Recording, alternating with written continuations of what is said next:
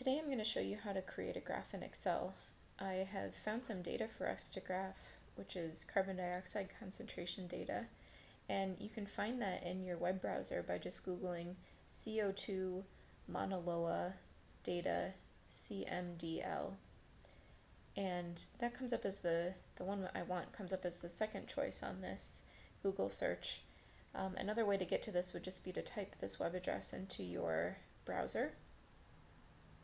And this data comes from the top of Mauna Loa, Hawaii, an instrument up there measuring carbon dioxide concentration. And if you scroll down a bit, the data is all listed here in columns, and I want us to grab the labels for those columns as well as the data. So just bring your mouse up here next to that number sign and start holding down the mouse and dragging it all the way down to the bottom of the page until you have all of the data highlighted. You can see on the left that we're going through all of the years just up to about present day. And then if you right click on the data, you can copy it. Another way to do that would be to hit Control-C.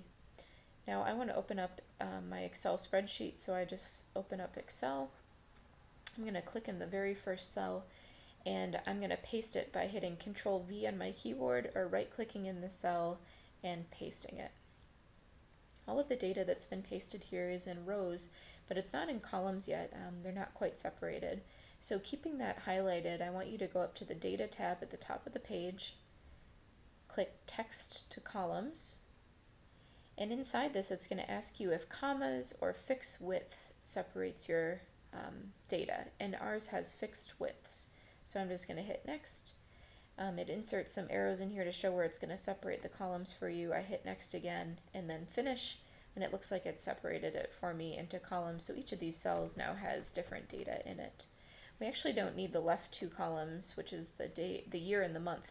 So I'm just going to highlight those columns and delete them by right clicking on them. And then we don't need the right three columns, so I'm going to right click on those and delete them as well. Now I want to create a graph, so I'm going to highlight, starting with the very first number, both columns, go all the way down to the bottom of your data. So I'm just holding my mouse down. Go down to the bottom here. Once you've got all your data highlighted, I want you to go to Insert tab at the top of the page, Scatter. We never use line graphs, only scatter. And I want you to go to the bottom and hit this Scatter with Straight Lines. And it looks like our graph has popped up for us, although there seem to be some strange values in here, and if I put my mouse over one of those values, it looks like the value is a negative 99.99, and if we would have read that paragraph on the web page, it would explain to us that that's the value that they put in for missing values. So we want to go through this column. So I'm going to highlight all of column B by scrolling up to the top here, and we want to find those negative 99.99s and delete them. So if I go to the right side of my page, I should have a Find button, and if I type in negative 99.99 and hit Find Next, it will find those for me. I want to click on that box, the cell, hit my backspace and hit Enter, Find Next, click on the cell, backspace, Enter, Find Next, cell, backspace, Enter. Looks like these are right in a row here, so I'm just going to do them all at once. Find Next.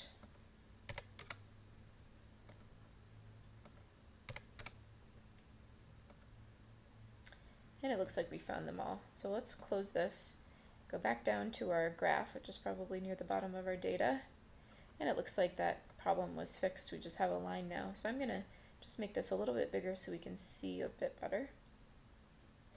And now I want to add some titles to my graph. So I'm going to go up to the Design tab at the top of the page and pick the chart layout furthest to the left.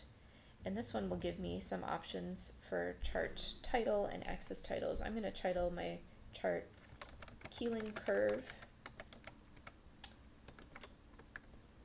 Let's call it Mauna Loa Carbon Dioxide Concentration. And if you just click outside of the box, it'll make that permanent. Let's click on the axis title on the left, and let's call that concentration in ppm in parentheses, which stands for parts per million. The bottom, I want you to label the x-axis year. I just click outside of that, it'll come up. The only other problem I see is we have this data only really going from 300 to 400. So if I click on my y-axis, right-click on it, format axis, I can fix the bottom to 300. I can fix the top to 400 and hit close, and that looks a little bit better. If you want to get rid of this series 1, this might come in handy if you have multiple lines on the graph, but we only have one here, so it probably isn't worth having. You can just hit the backspace button and it'll get rid of it. Another thing you can do in Excel is create a trend line. So if I click on the data and then right click on the data, one of the choices is add trend line. It's choosing a linear fit for us, which is great, and I'm going to check display equation on chart and display r squared value on chart, hit close, go back to my graph. I'm going to throw this in a spot where I can read it pretty well. And in this equation, y equals mx plus b, m is our slope, 1.4735 parts per million per year is the slope of this graph, which means that carbon dioxide is increasing by that much each year. The r squared value tells you how close we are to having a linear fit, a perfect line. If it was 1.0, that would be a perfect line, and we're just a little bit off from that. So once you have your graph created, we can do a couple things with this. We could save it as a picture, and one way to do that would just be to right click somewhere in the graph, usually outside of the main area, hit copy, and you can open up Paint. If you hit paste in Paint, it will paste our picture there, and we just want to make sure we crop it so we don't have some extra white space. And then I would save this as a picture.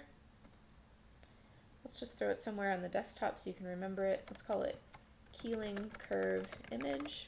Oh, I already had one from my practice round here, so I've got one there. And one other thing you can do then is open up your Word document. Let's say you wanted to type up a lab report or something like that. What you could do is insert, go to picture, you could navigate to your desktop and find that file, Keeling curve image, and we could insert it right into our Word document and then save that and email it to ourselves or put in your thumb drive so that you can save this and have it for your lab report. You could insert this image into a blog, you could post it on Facebook, whatever you'd like to do. It's just a regular picture file now. And that's how you create graphs in Excel.